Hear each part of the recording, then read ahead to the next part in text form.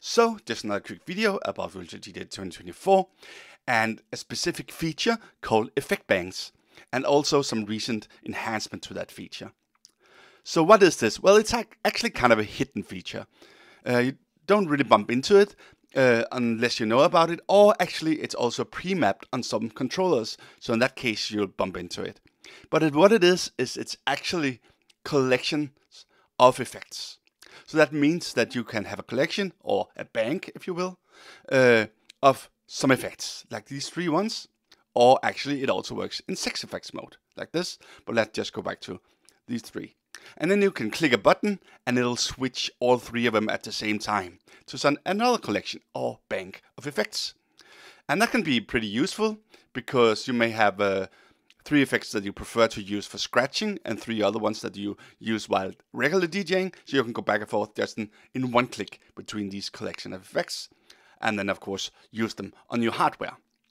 And you can do that by scripting it. So I have the script right here so we can check it out. So this simply says effect bank load 1, and this other one says effect bank load 2. So when I click over to 2, we get 3 new effects: cut, distortion, and war in one go, and then I can go back and have echo, flanger, and reverb again, just like before. So that's basically what it does, and like I said, it also works on 6 effects mode. And then you could probably noticed before, there's also something called effect bank save. So if you make changes to your selection, or collection, or bank if you will, you can save it, you can store it into a slot, like in this case it's slot 1, right? That's a little bit of scripting, so that's maybe not something you want to do, but luckily someone made a pad page for it. So if we go into extensions here, and go into pads, and search for manager, you can see we have an FX Banks Manager here. So that works on banks, and it works on the pads. I already have that installed, so I don't need to do anything. I just need to select it. So I'll select it down here.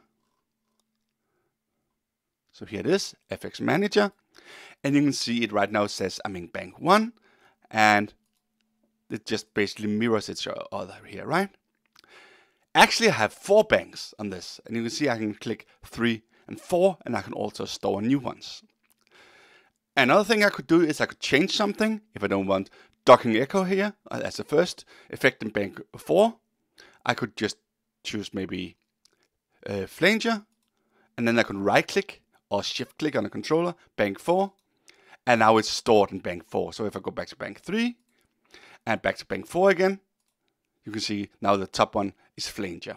And of course, if I go back to bank 2 and bank 1, we get into the slots that are mapped on the buttons. So that's where they come into play, like that.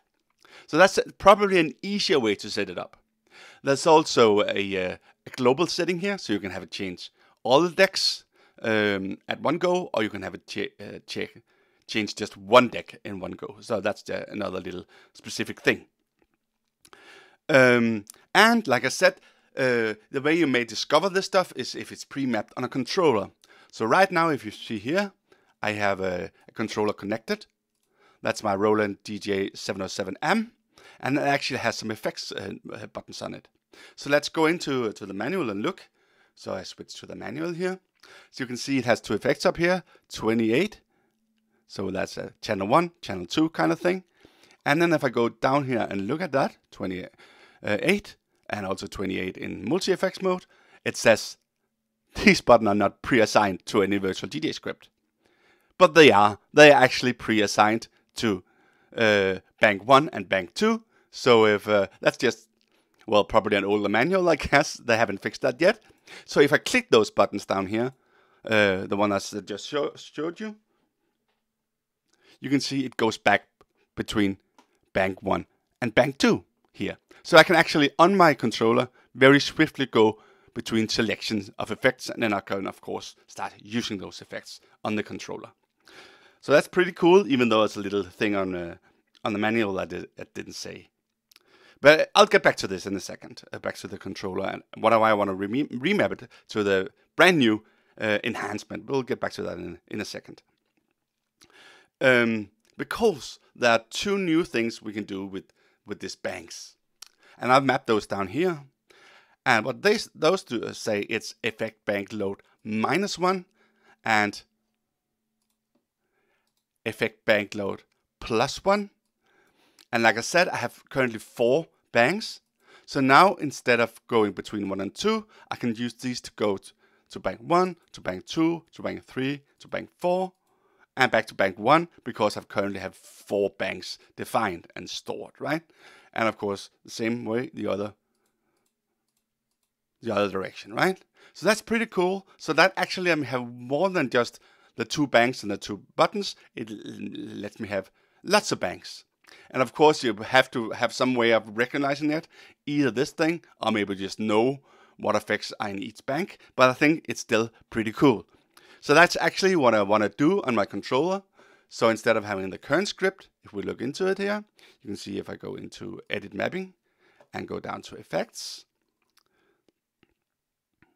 these 2 ones, it does something with samples, but when it's not doing that, it's doing effect bank load 1 and effect bank load 2, but I don't want to do that. I want to do effect bank -1 and effect bank +1 and store that. So now when I use my controller, instead of going just between bank 1 and bank 2, let me just switch this back to the effects manager. So now instead of going between 1 and 2, when I click the buttons on the controller, let me just do that.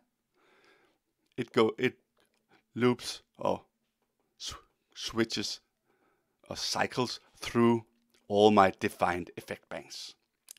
And they're ready for use. So I think that's pretty cool. And I think if you have the bank 1, bank 2 thing set up here, you probably might want to remap it to the new ones, so that's the enhancement that you can go with +1 and -1 instead of having to say the exact bank. That's the enhancement that was in the latest virtual DJ, or actually it's the second latest right now.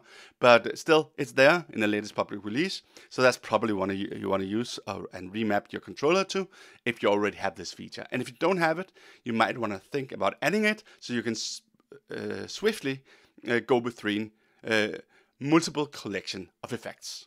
So that's basically that for this video, and I'll of course put the scripts and also the name of this patch page here in the description, so you can go get it and you can play with it.